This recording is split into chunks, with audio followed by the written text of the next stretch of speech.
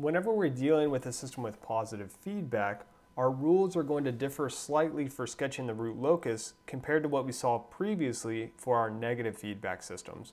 So the rules that we're about to write we can compare to our previous notes on pages 7-8 and 7-9, which were for our negative feedback systems.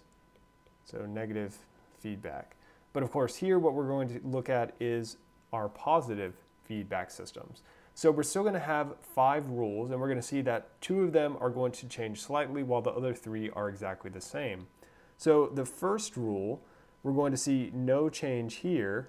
And so what our first rule said was that our number of branches in the root locus is equal to the number of poles of our closed loop transfer function.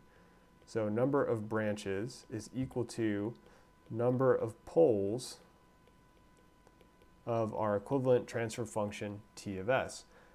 We also see no change in our second rule, and so our second rule said that our root locus has to be symmetrical about the real axis. So symmetrical about our real axis. So our third rule, which is a little lengthy, so I've gone ahead and written it ahead of time, is one that has changed. And so now we have that our root locus exists on the real axis to the left of an even number of real axis finite open loop poles and or finite open loop zeros. So this is the same wording we saw for our negative feedback systems, except for now we're talking about to the left of an even number of these items. So we still need to keep in mind that these are real axis finite open loop poles and or real axis finite open loop zeros. So those things are still very important, but the only thing that has changed now is we're talking about being to the left of an even number of them. So for our fourth rule, we also have no change. So no change here. And so basically what that is saying is we were starting at poles and ending at zeros. So start at poles, both finite and infinite, and end at zeros. So that means our fifth rule is also going to be changing because I said 2 of our 5 are going to change. So there's only a slight change here. So we have the same real axis intercept. So remember, rule 5 only comes into play if we have either infinite poles or infinite zeros. So same real axis intercept. And so that was our sigma A, and so we had an equation for that given previously for our asymptotes. But now we're going to have a new angle equation. So we have new angles,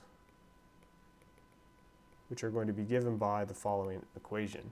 So our angles are going to be theta sub A, which is equal to k, and this is lowercase k, divided by 2 pi, divided by the number of our finite poles, minus the number of our finite zeros. And so the denominator is the same, but we've just adjusted that numerator. And so in this case, our lowercase k, which again is different from our gain k in our system, is going to be 0, plus or minus 1, plus or minus 2, plus or minus 3, and so on. And so recall that this angle is going to be given in radians. And so those are the adjustments. So we see changes to our third and our fifth rule. So our first, second, and fourth rules are going to stay the same. And so we're not going to look at any examples of this in class, but if you want to get some practice with this, you can look at example 8.9, which is on page 338 in the 8th edition textbook.